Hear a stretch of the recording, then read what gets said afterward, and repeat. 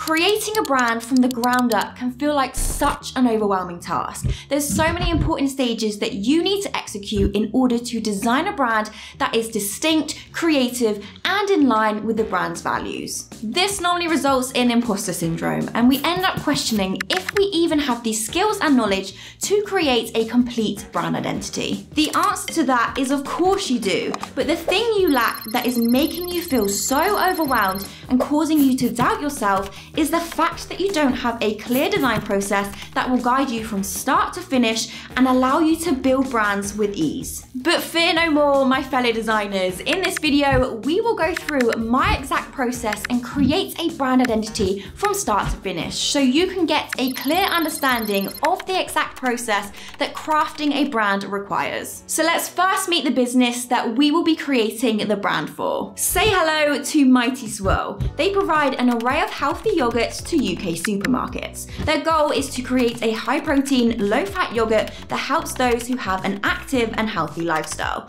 They want to create a wave of fresh air in the high-protein product industry and be an alternative to overbusy and intimidating protein products that are on the market. So now we know about the business, here's an overview of each stage that we will go through when creating the brand. This stage is all about understanding the business's goals, their mission, values, researching into their target audience and competitors, and giving design solutions. Having a clear understanding of all of these components means we can design with intent. We know exactly who we are trying to target with visual design and how we can help the business stand out against competitors. So here's a brief overview of the brand strategy information for this project. Here you can see the brand's goals, competitors, target audience, and more. Feel free to pause this video if you want to take a closer look. So from this, 2 mood boards with slightly different styles have been put together with all of this in mind. For the client to clearly understand each direction, annotations and descriptions have been used to outline both mood boards. Don't forget to explain your decisions so there's no confusion. That is something that I've learned that is key to the design process. We can't expect the client to just understand the visuals. I then upload the brand strategy presentation into my Notion client portal, which contains the 2 mood boards ready for feedback from my client. So they decided on mood board 2 as they liked the inviting and friendly nature of the color palette and were also open to using either distorted or rustic edges on the typography, something that they hadn't previously considered, as this gives off an organic and natural feel to the brand, which fits in with the business's target audience. Now we know the style and direction of the brand, it's time to start exploring and designing the logo suite. When designing an entire logo suite, we need to understand what is going to work for the business. Is it a logo type, or is it an icon or symbol as the main focus? Essentially, what is going to help them stand out against their competitors? For this brand, we're going to focus on a custom logo type and a brand mark. Reason being is this business is a product-based one, meaning for things like product packaging, they will need their branding to be flexible to meet different requirements. So with that said, we are first going to start designing the logo type.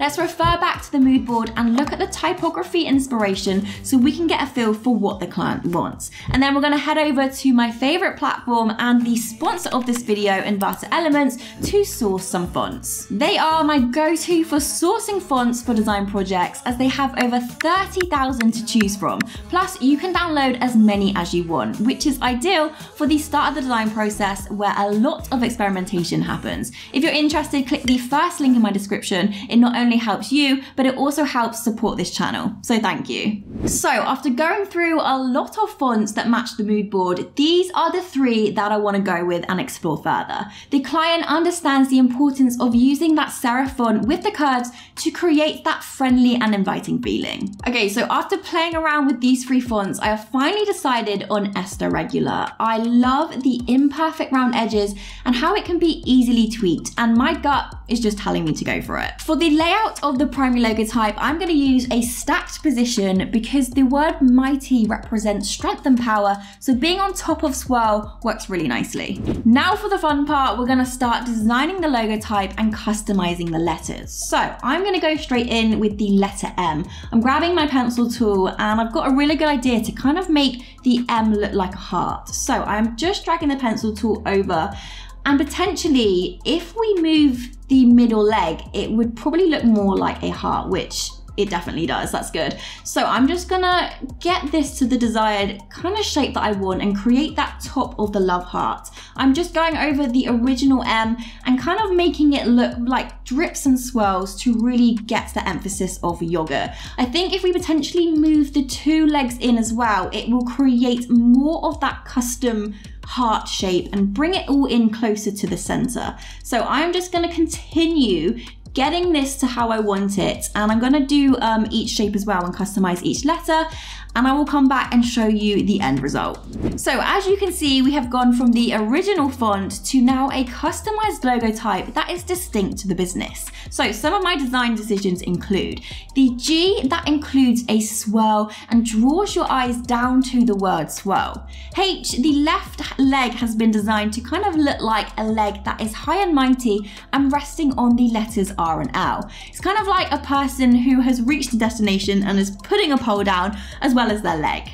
Then all the letters within swirl have been customized to fit a word around mighty, creating that swirl feeling and also showing the word mighty's power. So at the moment, something just currently feels like it is missing that is tying the logo type together. So what I want to try is adding like a border or a splat to represent a yogurt splat and just add some personality into it. I kind of want it to feel quite natural and imperfect, just like in the mood board with the rustic edges. So I'm going to test out two ways to create a border. So the first way is I'm going to go to Object, Path, and then Offset Path, and I'm going to set this to 25, maybe 22 if that works. Press OK, and then I'm just going to unite this, change the words to white, and see, that kind of just looks too perfect. So what I'm going to try now is I'm actually just going to grab the pencil tool again, and I'm just going to draw around the logo type, and this will kind of create my own rustic, kind of imperfect shape, which I think may potentially work better than actually using that outer path option. So that was quite smooth of me with doing the pencil tool. So I'm just going to change that to white. And you know what? That looks a lot better than the other one. It just looks too perfect. And I kind of like how it's like misplaced. I'm just going to amend that top bit. And yeah, I actually prefer that. So I think I'm going to get rid of this one, and we're going to go with the second one and use that. It's kind of just tied it all in really, really nicely, which is the look that I was going for. We now have the primary logo type. We will now move on to creating a logo mark for this brand. Using a logo mark can be so beneficial to any business as it is instantly recognizable. Just like the Nike tick or the Pepsi icon, as soon as you see the mark, you instantly know the brand, which is crucial for a product-based business like Mighty Swirl, who will be sat next to their competitors on supermarket shelves. So in the primary logo type, we played off of the M, symbolizing a heart and reminding people to look after their health. Now this is a really strong idea. It's something that I want to explore. So therefore I'm going to try and create a swirl that incorporates the M and the heart element within the brand mark. So I've been trying this out and I've tested a few, and I think I finally figured out what I want to do. So I'm going to duplicate this. I'm grabbing the pencil tool and customizing the M shape that we've got already. So I kind of want the heart to include a swirl that goes around and represents the word swirl, and then the heart to represent the M from mighty. I'm just using the pencil tool to get my desired look. I think if I grab the smooth tool, I'm just going to smooth this out, but this is kind of what I envisioned, and it kind of looks like someone going like this as well as mighty. So it's like a mighty heart. And the smooth tool is my favorite tool, by the way. If you haven't used it, it basically just smooths out the edges, which I'm going to carry on doing to get this to exactly how I want it. So the primary logo type and the logo mark have been designed. Next, I will go on to creating a variety of logo variations that are responsive and can be used in different spaces. Like I mentioned before, this is crucial for product-based businesses who will need packaging. So I've gone ahead and created 3 additional logos, a landscape variation, stacked with no border, and a submark logo. We now have a responsive logo suite which allows the client to use their logos in different scenarios. Something that you've probably picked up on is that everything I've designed so far is in black and white. The reason for this is so I can ensure legibility to the logo variations, and sometimes when adding color, this can act as a distraction. But with that being said, we are now ready to to bring this brand to life, add in some personality, and add in that color. So for this, if we refer back to the mood board, we can see the colors the client likes and start exploring some different color palettes. So Mighty Swirl envision the branding to be pastel, light, fluffy, and uplifting. They want to steer away from that masculine, heavy, and obvious protein brand visuals, and therefore go for something more light and inviting that doesn't scare people away. So I always test out a load of different tones and similar colors until one just feels right. I might end up with a crazy amount of palettes, but it is just part of the process. So I am just grabbing loads of different colors and creating my own color palettes until I kind of figure out one that I know will work for this brand. So once I've had a play around with the colors, I then cover the artboards with the chosen color palette and make sure that all of the logos work in the different colors. I'm using the eyedropper tool just to eyedrop the color that I want the logo to be, and I'm changing some of the tones slightly of the purple just to get the exact color that I want and to fit with the other color palettes as well. So we now have a beautiful color palette that emulates that uplifting and light feeling that the client wants in order to attract their target audience. I think this color palette works really, really nicely against the current competitors due to being light, pastel, and uplifting. So now we've designed a cohesive logo suite, we can now start designing some unique elements that involve shapes or patterns that are gonna be recognizable to this brand. Adding in elements like this injects personality into the brand, making a strong impression on its customers. This helps with things like brand awareness and recognition. Not to mention, these extras come in super helpful when designing product packaging or building a website. So the logo mark that was previously created has inspired me for this brand pattern. So I'm going to create some swirls and shapes that fit into one another to emulate yogurt splats and drips. So I'm grabbing the pencil tool and I'm just creating custom shapes. I have no idea how this pattern's going to look, but I know that these shapes will be useful in product packaging and other bits as well. So I am just using the pencil tool. You will notice that the pencil tool is my favorite tool to use when creating brand identities. A little tip as well, just make sure that the elements that you create are consistent with the rest of the brand. Otherwise, it might create distrust with the audience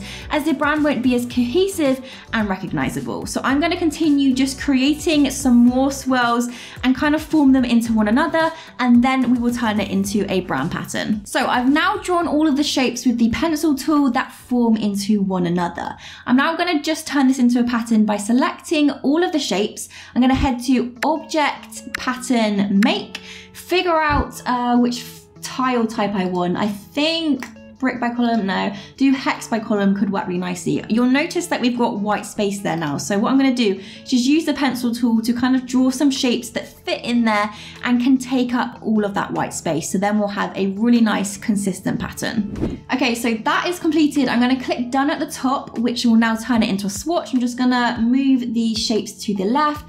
I'm going to create a box and then I'm going to click onto the swatches panel on my pattern, which will now bring up the pattern that we have created. I'm just gonna create this a little bit larger by using the eyedropper tool, and now we have a beautiful swatch that is cohesive with the rest of the branding. Now the branding has been designed, we need to see it in action. This is important because designs might look good on the computer screen, but how do we transfer it over onto real things like marketing materials or products? Note that this is even more important for product-based businesses. A great way to do this is by using mock-up templates, and with this brand, a 3D yogurt pot would work really well. I've sourced some from Inverter Elements, and we're going to see exactly what this brand identity looks like on a real-life product. From this, I've designed packaging labels for yogurt pots and included the logos and illustrations so the client has an example of the brand in action and potentially what their products could look like. I'll still include mock-ups like these even if the client hasn't opted for packaging, because it helps the client vision exactly what their branding is going to look like, and it can even help upsell the idea that they need this packaging design once they see it. So throughout this whole design process, the client is yet to see any designs. This is because we have been exploring concepts, ideas, and building the brand. But now we have built a strong, clear, and concise brand identity. It's now time to present it to the client in the best possible way. Just an FYI, I adopt the one concept method as I believe this works best. If you'd like to know more about this, let me know in the comments and I will do a dedicated video on it. So to present the brand in an attractive way, we need to create a presentation. If you're unsure on how to lay out this presentation or what to include, I have a template within my shop that shows you exactly how to, but it should end up looking something like this. You can see we have a breakdown of the logo suite, photography direction, mock-ups, and so much more. This then gets uploaded to my Notion client portal, ready for feedback from the client. A little tip with this is I give my clients 3 days to provide feedback. This is stated within the contract, and I do this to ensure that the project sticks to the time frame and doesn't drag on. It's good to set boundaries. The client then gives feedback on the brand identity, and on this occasion, they loved the brand I had created and didn't want to make any changes as they felt it really aligned with their vision and business goals, which is why brand strategy is so important. Now I will go ahead and package up all of the files for the client along with making a brand guidelines document so they are confident when using their new branding. And that is it. The whole design process done from start to finish. Something I'm gonna add on is a video brand reveal, almost like an advert that you'd see on the television. This isn't included within my design process and it's purely added for these videos. So sit back and let me introduce you to Mighty Swell.